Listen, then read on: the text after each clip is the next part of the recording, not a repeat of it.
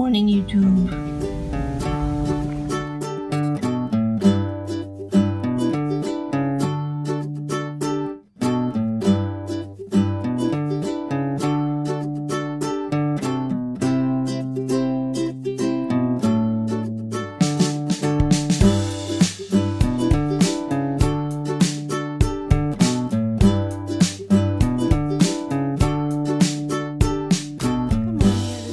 It is 7:21, Marathon Monday.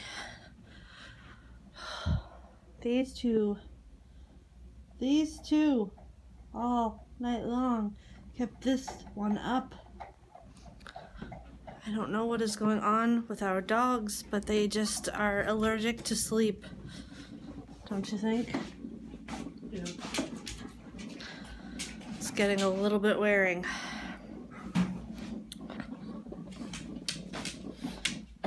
I think you're forgiven, Molly. And there's flipping snow outside. There's flipping snow. At this rate, there's gonna be snow on Wednesday. And I do not think I've ever had snow on my birthday. Have you ever had snow on your birthday? No? And I don't think I've ever had snow on mine. Like that not that I've lived here, at least. Definitely not in Boston. But anyway, let's see what today brings. Everyone eats breakfast with a chihuahua on their lap, right? Yeah. It's a mandatory thing. Dewey says, "Do you get a bite? I get a bite." No, you don't eat oatmeal. It's gonna be a long day for you, honey. He was up at 2:30, and that was it for me. I'm so sorry. And then Max had to go out. And then Molly needed attention. Yeah, but she settled down. She did. He didn't. It took him a while. But he did. Didn't you, buddy? I love you, I'm sorry. You know I forgive you, buddy. This is my current morning. No knitting for you, Mama Erin. He's got my hand. I love you so much. 9:56. Time for my second cup of coffee. And last. I generally only drink 2 cups of coffee a day. Used to be a lot more. But I drink water after this. It's Marathon Monday. And Max is enthralled behind his eyelids. It looks like an American may win for the females. She's on mile 24 and she's a minute and a half ahead of the pack. There she is. Desi something. Linden. She's from San Diego originally. You're gonna get a biography lesson. And, yep, Linden. And she's now trains in Michigan. Trains and lives in Michigan. Very interesting. I don't typically watch the marathon, but I've been watching it on and off. There is someone running in memory of Seth and in honor of Sadie, so I don't anticipate I'm going to see them on there, but I am cheering for the Miles for Miracles team for Children's Hospital of Boston. So, she looks exhausted. I don't know. I could never do this. Never. Okay, here's a really bad lighting update. I haven't done anything today. I cooked lunch. Put away dishes. I did some laundry. I made the bed. And I got dressed, which is always a big feat. Right now, I am continuing to watch the marathon just in the background. I have Ross on, and I'm working on the sweater that I'm knitting along with Maureen, Simply More Crafts. That's as far as I've gotten. What time is it? 1:30? 1:10? 1:30? 1:30. Yeah. Kristen's in her office. Yep. Generally, the weather doesn't bother me too much. If it snows, it snows. If it rains, it rains. If it's sunny, it's sunny. I'd prefer it not to rain because it's kind of depressing. I don't mind it if it rains at night. But this winter's getting to be a little bit much even for me. Let me see if I can show you, because I didn't show you outside this morning, I don't think. That's all snow and ice. And on top of that, the dogs are on like high alert today because the snow and ice was so heavy on the roof. We have a standing seam roof that it was falling off, and it sounded like something was falling on the house over and over and over and over again. So they were barking every 30 seconds. I was losing my mind. But that ended, and now the wind has picked up. And we live completely surrounded by 100-foot tall trees. And we've come very close to being hit by one a few years ago. Big tree. Knock on wood, we haven't had any fall on the house. But the wind is whipping and whistling out there. So of course the dogs are getting all riled up again. But it's a very ominous sound. And there's nothing you can do but just wait and see if your house is standing at the end of the day. I am going to wash up the lunch dishes and empty the dishwasher, and I think my wife is coming to add to it. What are your thoughts on this weather? Scaly. We know your thoughts on the weather, Molly. We know your thoughts. You've expressed them about 5,000 times already today. You just have a lot of thoughts, baby. I know. You're a good girl. But what are your thoughts on the weather, Kristen? I don't particularly care for the wind. Yeah, the wind's wind is scary. the only thing that really concerns me because of the trees. Well, I'm also staring at the bank behind us, so at least I can yell.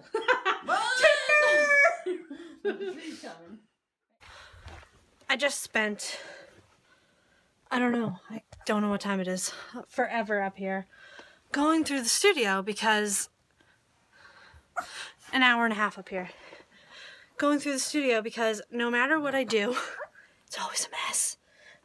It just becomes a dumping ground because I don't actually work up here too much because it's super cold up here in the winter and it's a sauna up here in the summer. So the spring and the fall are really the only times that I can work up here.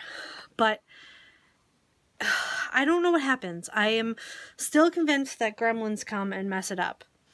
Now, I haven't bought yarn since before the beginning of the year. With the exception of, I bought some yarn with a gift card to knit a sweater for a test knit. And I bought some yarn from the Loopy U because I had some credit that was going to expire, so I got it for free. And I still have all this yarn, which is a lot. I have that polyfill that needs to get put in that hamper.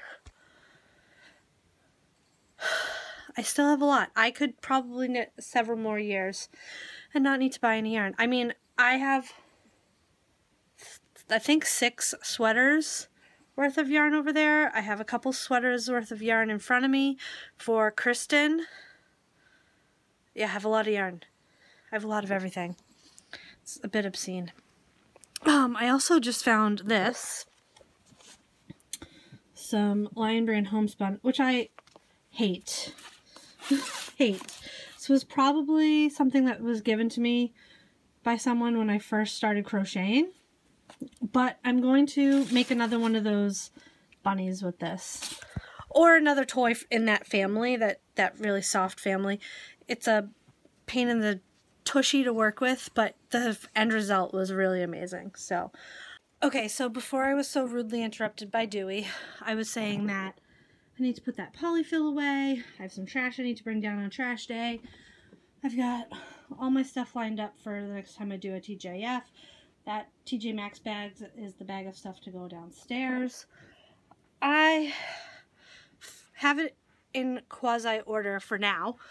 Tomorrow, or not tomorrow, I still have to tackle the back room which is technically the guest room. I'm not going to show you that because there's still a lot of boxes and like packing materials from Christmas. And I got to go through those because if my brother were to come down, I have nowhere for him to sleep because he'd be sleeping on a bed full of boxes, empty boxes. I just need to break them down and put them in the recycling for the trash man, aka Kristen's dad. Did I ever show you this? This was my first ever embroidery, and I was in brownies in elementary school. Kristen is dealing with a very indecisive wife. Okay, you want to call it indecisive? What do you want to call it? Crabby? Crabby? Yeah. I'm not crabby. They were barking a lot. That's not crabby. I got up with them at 2:30. Yeah, you did a good job. So how did we decide what to have for dinner? Erin decided that she found something that she would be willing to eat. I said amen. Was it difficult? Yeah. You think? Why was it difficult? You didn't want anything.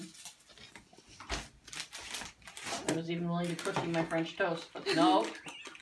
Can't have that twice in 1 week. Why don't I want French toast though? Because you said you're having it on your birthday, and if I make it tonight, it'll lose its shininess or something. It might lose its shine. Sparkliness, whatever. We don't have it very often. It's a special occasion thing. Or sick thing. Sometimes it's just a thing. Oh. What other options did we have that I poo-pooed? Soup, grilled cheese, macaroni and cheese. Takeout. Takeout. But I didn't want takeout because of that. Even though it's a quarter mile down the road. It's more than a quarter mile down the road. To Mike's? No, you said pizza and subs. Well, I don't want Mike's. That would have been a mile and a half, 2 miles. Yeah, it would have been about a mile and a half. About a mile and a half, yeah. Come on, Maxie. I'll hold him back for you. Is it snuggle time, Maxie? Pre-bedtime snuggles? Can you say goodnight? Did you have a good day, babe? Yeah. Tired? A little bit. Glad. Wait, did you want to say goodnight? You know what would be really good right now? Chinese food! No, an ice cream sundae. Oh, that would be really good right now. They're closed. No, they're not. Oh, yeah, they are. Gosh darn it. Dadgummit. T-1 day to my birthday. Someone is blowing up my phone. That's Lori. What's that? LOL, I'm dying over here is what she says. Alright, say goodnight to the YouTube, babe. Good night. What do you usually say? It makes everybody laugh. Elbow, wrist, wrist, wrist. No. Peace out, Cub Scout. Yep. For a while, crocodile.